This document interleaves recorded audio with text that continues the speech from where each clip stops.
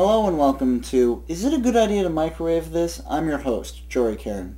Today's experiment was donated to us by Nicholas, and they are bouncy balls. And incidentally, they're bouncing right into my microwave.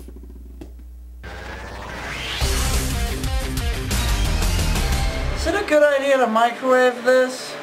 Let's find out. Here in the Jory Caron laboratory, safety is our number one concern. That's why we have behind this giant tinfoil shield. Yeah, right there?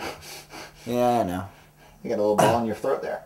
It's probably the experiments we've been doing. I could not have guessed. Tinfoil shield to protect our nuts because nobody likes roasted nuts. We also have these masks and stuff.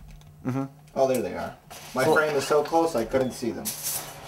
We also have these fans circulate the air. And, as always, our GE turntable microwave. Every time we touch, I get that feeling, you know? Every time we touch. Yeah. Okay, so, in go the two bouncy balls into the microwave. I don't know how long I should put them in there for. I'm going to say 3 minutes. Okay, around and around they go. Where they stop? We'll find out in a little bit. Wait, what happened? They just got right next to each other. That's nice. Oh, they're bonding. Oh, Jory. Oh, one fell off the turntable. You created true love inside Lacey tonight. They just fell off. So. Okay, so one's dead. So it's a Romeo and Juliet story. So now we really can't even see what's going on in there. Where are they now? This one will be a mystery. Where are they now, Jory? They're in like that corner.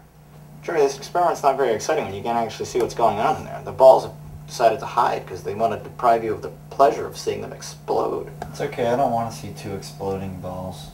Yeah, we do want to try to protect our nuts here at the Jory Caron Microwave Laboratory number 2. Oh, it just ended. We have a conclusion. Yes. Let's find out what happened. What are they? Are they gooey? No. They're just kind of slimy. The two bouncy balls are now kind of slimy. Probably not such a good thing that I got it on my hands. But yes, when bouncy balls are in microwaves, they become like slimy, oily. Are you sure it's not all the stuff that they were rolling around in? No, I'm pretty sure it was like it was a different consistency than what I'm used to from them. Oh, well in that case. Maybe it was like the outside layer of the bouncy ball just kind of like melting off. I don't know. Whatever. Does that make them more bouncy? Give it a try. Ready? And I'd say it's normal bounce. Normal bounce. So, is it a good idea to microwave bouncy balls? It's a bounce idea. It does the normal bounce. It makes it oily and not really fun to play with. So if you were playing catch and you wanted to play a prank on a friend, maybe then it'd be a little slippery, huh? Still not a good idea. I'm thinking it's not a good idea.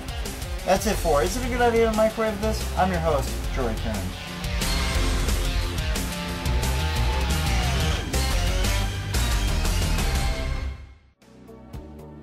Just chilling out, Jory. Just waiting for the end of this experiment. Being a microwave specialist isn't all it's cracked up to be, is it? I know.